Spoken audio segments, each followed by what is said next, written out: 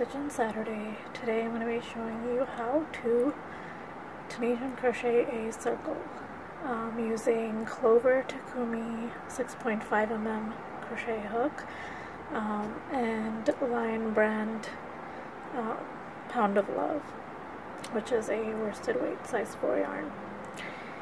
Alright, so first we're going to just do a regular chain.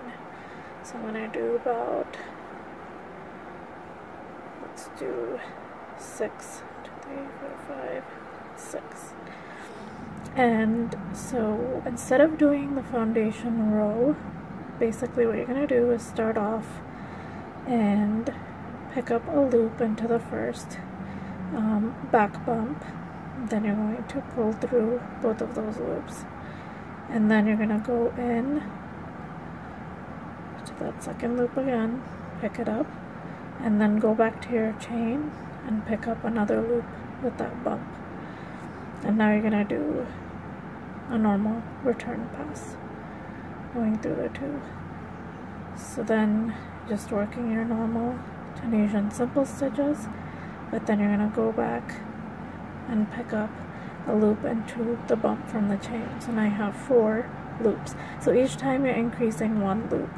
So then you're going to pull through 2, pull through 2, pull through 2. So you can see the shape that's forming on the side is like a round shape. So again, pick up your stitches and then go back into the chain and pick up a loop into that back bump.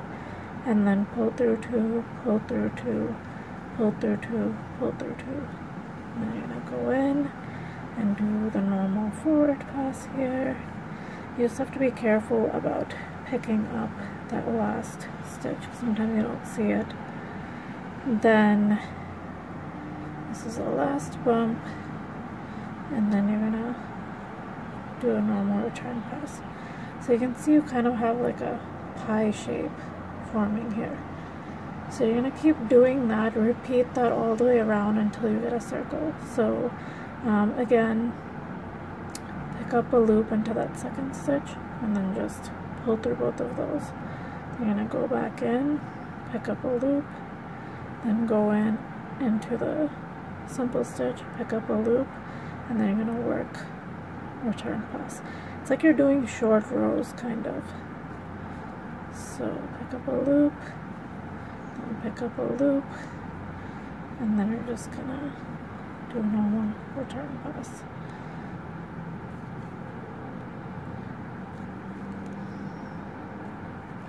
Loop, and then go in and pick up that loop. So that's 5. Remember we had 6 stitches when we began, so we're gonna keep those same number of stitches. So pick up a loop, pick up a loop. And something important to remember is you want to go back into the center here so you have a proper circle. And just for that last stitch that you pick up, so no return pass. And then repeat that. Now you got half a circle. So you're going to repeat that another 2 or 3 times. Okay, so again what you do is you're going to pick up a loop into that first stitch, second stitch, and pull up, do a normal return pass. So again you're going to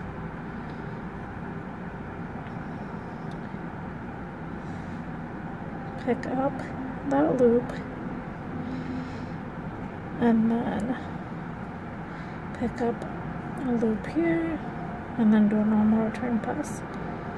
Pick up a loop, pick up a loop, and then go back to your base, pick up a loop, and then do normal return pass. So you're picking up 1 extra loop every time you do the forward pass from the base here. So that's 5. And then remember for the last stitch, when you're picking up that last 6th stitch, you want to go into this space so that your circle is proper. So there's your, so you're gonna keep going until you have a circle. Okay, so and then just continue picking up the loops. So I'm doing one last time.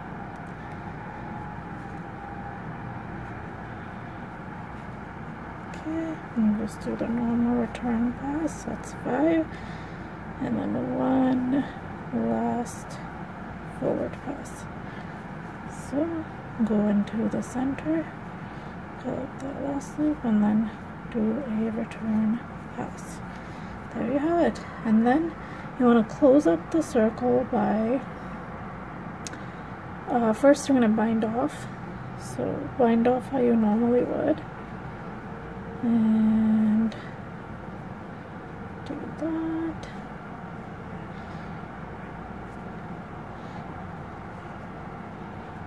Bind off. I'm going to actually go in through the center and do another bind off here as well to make it closest to the center.